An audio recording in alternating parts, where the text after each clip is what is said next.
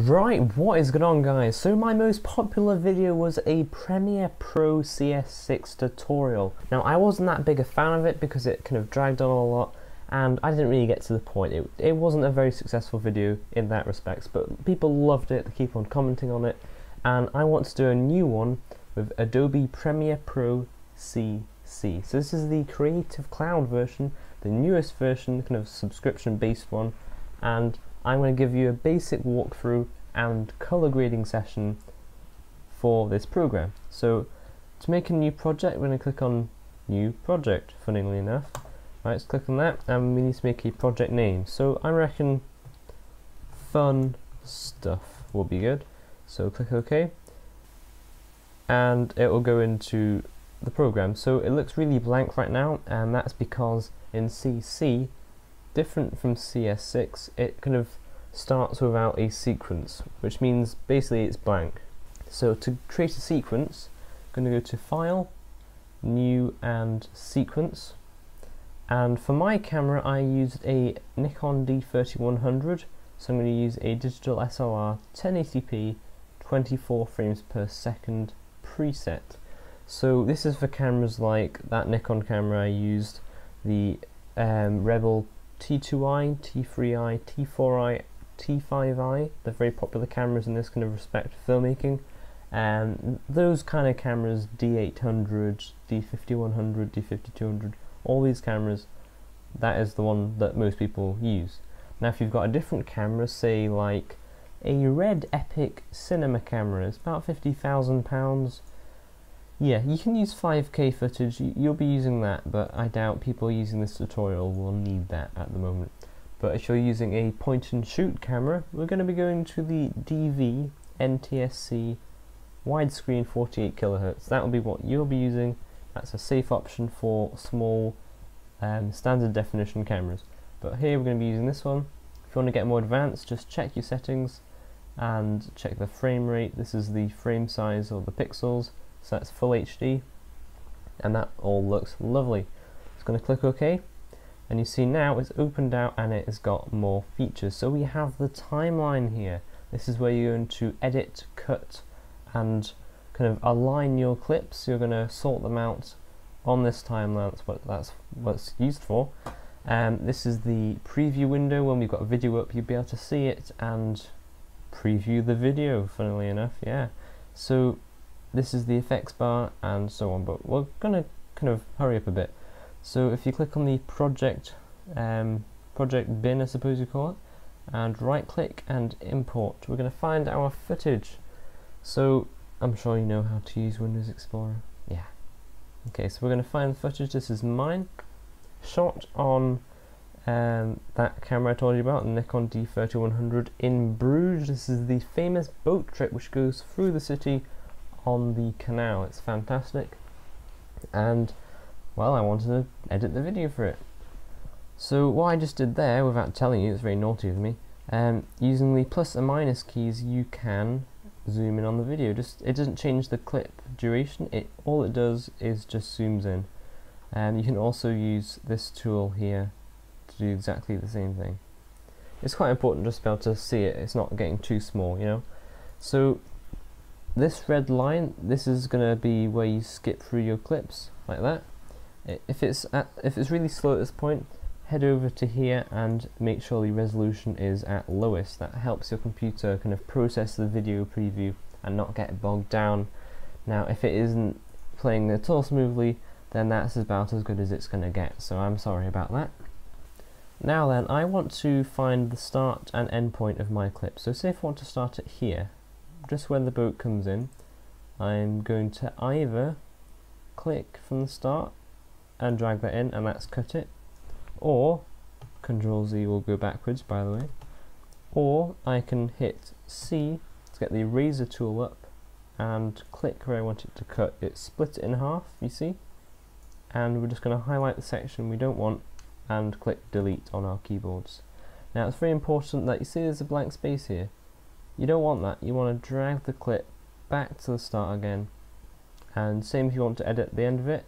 Say I want it to stop there, just drag it back again and that will cut it. So you can see what you've done there. That's lovely.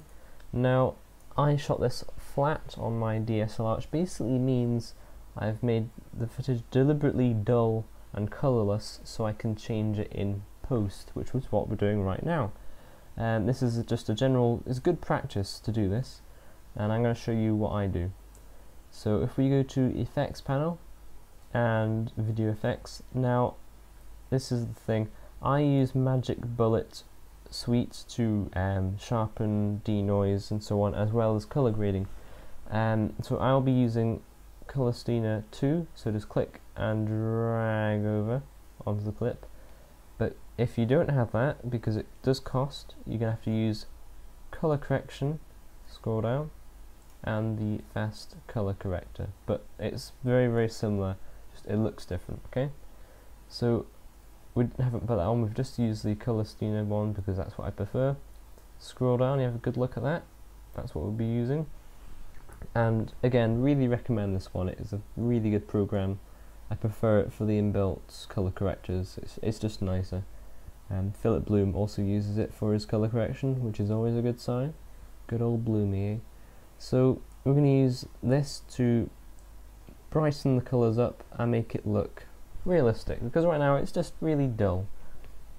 So there's lots of different things you can do, but what I normally do, and what is good practice, is to do the general, taking the shadows, just click and drag, taking the shadows to the blue section. Now it may be a bit slow, but that's fine, you just have to live with that, I'm sorry. Taking that to the blue, okay, it may have got darker, don't worry about that at the moment.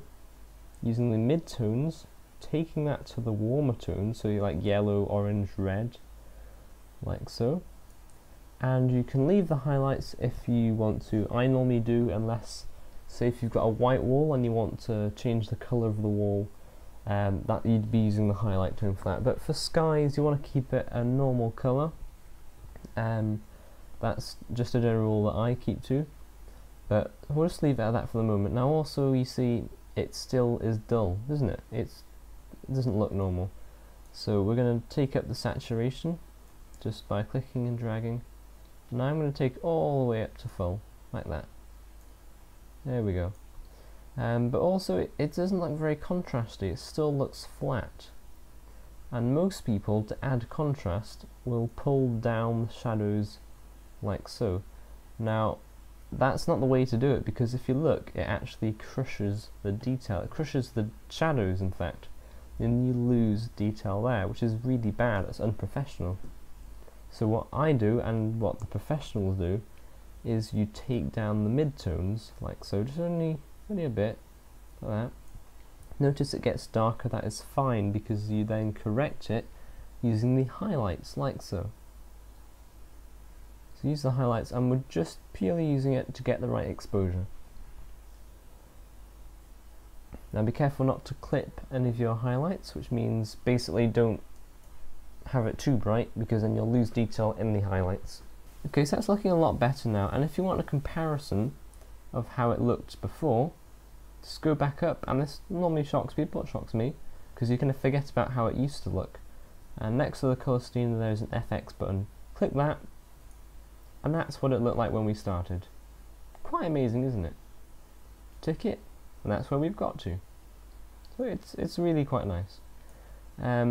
If you do notice, say if you wanted to zoom in on the picture, just check things, go to fit and choose your zoom percentage. I'm going to choose 150, and click the H on your keyboard to pan around the image. So I just want to check something here.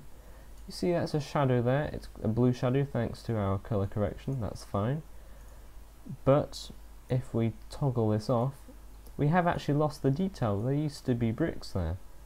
We don't want to lose the detail, so what you can also do is bump the exposure up in the shadows a bit, and see that's coming back again quite nicely, and we've got the detail back from how it used to be. There we go, toggle, it's back how it used to be now. So if you want to get back to the same zoom, go back to fit, and I'll toggle our settings back on again. But we have lost a bit of contrast. So remember what we did to add contrast? Simply go to the mid-range and take it down again. And we've still got the full dynamic range and it looks lovely. Now another popular thing that people want to do is make it super widescreen, so i.e. black bars across the side, or the top and bottom. Now in my last tutorial I mucked up because I told you to get a printout of black and white bars and simply put it over the top. That was a load of rubbish, I'm sorry for that, and people keep on asking. I'm sorry, leave it, okay? If you want to add black bars, go to File, New, Sequence, so remember we did this before, and go back to your preset again, but then go to Settings, and this is going to depend on the resolution of your camera, but say if it's full HD like mine, go to Horizontal, no, got that one wrong again, Jason, okay, go to Vertical, and change it to 800, and notice when you click off, it changes it to 12 by 5, that is anamorphic ratio film. So that is basically anamorphic comes from an anamorphic lens which is stretched to the super wide viewing angle, which is 12 by 5. So if you're using 720p, I'd recommend 500 or 600 pixels vertical, and same, I'm sure you can work this one out, just get the right ratio. 12 to 5 is ideal. And click OK, and you notice it's add a second tab. This is sequence 2, that was what we worked on before, and this is the new one. See, it's a really wide box there compared to the last one. So you think, oh, I don't want to do all that again. That's fine, you don't need to. You just click, copy what you've just done here, go to sequence 2, and use Control V on your keyboard to then add it back in again. And you see it has now made that widescreen, which is lovely. And also, if you go to motion up here, expand that, you've got room to crop it a bit. So there you go, you've got a better view now. One more thing, if you zoom in again, remember how you zoomed in? Go to 150, that's what I normally use. And the detail's actually quite soft. That's because when I shot it, deliberately took the sharpness down to avoid some complicated things which I'll talk about later in another tutorial. But if you want to make the video sharper, simply type in to the effects bar sharp, and it'll come up with sharpen, and click and drag that on, and if you go down to the very bottom of the effects bin, you can see it there, and you can add a number. Now for this DSLR camera I normally use 10 to 30. Now if you add too much it will look quite horrible, but I'm going to try 20, and there you go. And you can see a very small adjustment. Remember, this is a small preview, so it's not going to make much difference, but it has just clarified it, you know, it has just generally crispened it a bit more. So this was a basic tutorial using Adobe Premiere Pro CC. That is all we've done. So if you take them off again, you can see the improvement. We've gone from flat to graded and sharpened. To export this, which basically means to view it back as a video file, where you're going to go to Export, or make sure the clip is selected first. Go to File, Export, Media. Now I'm going to take you through this as well because it is part of the tutorial. This is where we render out as a viewable video clip. So format, simply go down and choose H.264. It is the standard nowadays, and it is such a good system. And for some reason my editor has packed up. Why? There we go. Right, so it's come back now. Yeah, it can pack up sometimes. So use H.264. Like I was saying, it's the standard, and it's used for everything nowadays, and it's a very good encoder. Now you can see it's automatically used match source high bit rate. Just select that, and I'll take you through what it's done.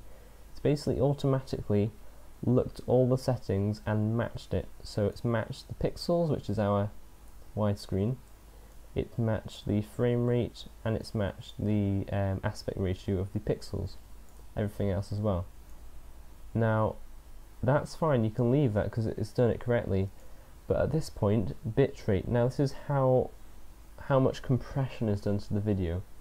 So if you want a really high quality look, then you can say you can give it 20 megabits per second, and that will be really high quality compression.